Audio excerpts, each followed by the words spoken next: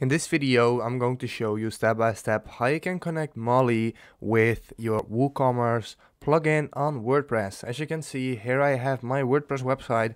I'm going to show you step by step how to accept payments with Mollie. So what you want to do first, you want to go to mollie.com and you probably already have an account. If you don't have an account yet, that's the first thing you need to do. Create a Mollie account and you will be on a page like this. So now in order to activate your account, you have to give some more information about your company, like your registration numbers and all that stuff. This is just a demo account, so I haven't done that step, but it doesn't really matter for this tutorial. What you need to do then, go to developers and go to API keys right here. So what we need to do now, we need to use these keys in order to make it work with WooCommerce. So now let's go to WordPress and let's go to plugins right here and add a new plugin. That's what we want to do right now. Right here at the search plugin bar, we want to type in Mollie, just like that. And now we get a plugin here, Mollie Payments for WooCommerce. We want to install this plugin and then activate it once this is done.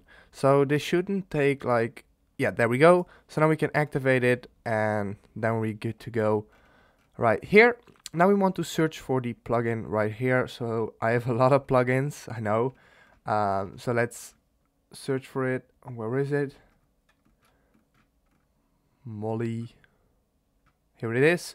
Mollie settings right there. That's where we want to go. And now you can see that we haven't added our API keys yet. So that's what we want to do right now. So here's the live API key.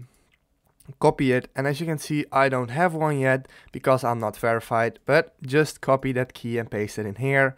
And then we can enable the test mode in order to connect with Mollie first in a test environment. So that's what we want to do right now. Copy this code. I do have this one, and there we go. Now we can hit save changes, and now it is basically set up. So as you can see, my API key isn't there, so I'm just going to use the test API key in this case to get the payment methods, because here we can see all the payments methods right here. So by default, what will be enabled is the direct debit with a SEPA, credit cards and a voucher. So we probably don't want this, we want ideal. So we can hit edit here and we can enable ideal. So you can see ideal is not enabled in your Mollie profile. So what we need to do, we need to go to our Mollie profile right here. So this is where we can select the payment methods. You can see we can enable this one and we can enable, for example, PayPal. And that way we can also put it in our WooCommerce website. And yeah, that's basically it. If this video helped you out, please leave a like, please subscribe and see you next time. Have a good day.